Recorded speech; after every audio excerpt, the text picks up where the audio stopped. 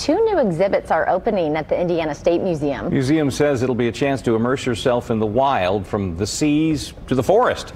News 8's Colin Bailey is live at the State Museum. Both of them are family friendly. Good morning. You can see we got our backpack, we've got our flashlight, we're ready to roll here. We're in Goodnight Forest at the State Museum here to talk about this brand new exhibit. It opens this weekend on Saturday. As Brian, just walk us through what we're seeing. I know this is kind of the entryway here. You can grab your flashlight, your binoculars, and also your bag to get around here. But what can our viewers expect here when it opens?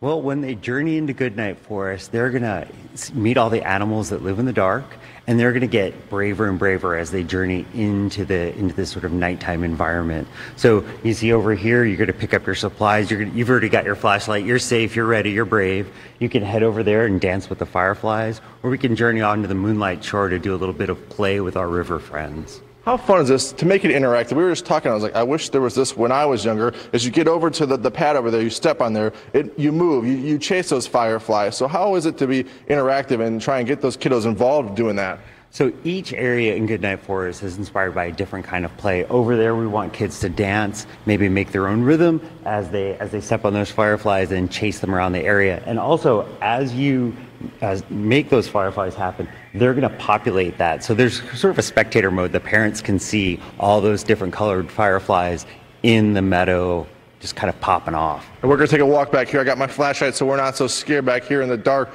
But your whole goal is to get, kids involved in the outdoors, right, and learn what's in their backyard here in Indiana? Right. We want to get them, now's a great time to be outside on your porch watching the sunset or the sunrise if you're really up for it, to see all those animals come out.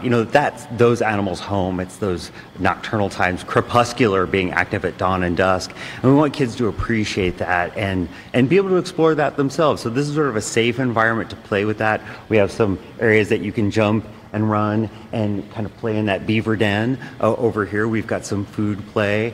Over there they can tell campfire stories, spooky or not.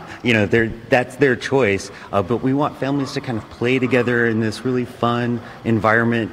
Maybe your visitors can hear the sounds happening, the nature sounds around us. We've got the river burbling behind us. So just a really rich environment to go out and play. And this is one of two exhibits that are opening this weekend. We'll take you to the Ancient Seas next, and this exhibit opens on June 8th, Saturday. So for now in downtown Indianapolis, I'm Colin Bailey for Wish TV, wishtv.com, or follow us on Facebook for updates.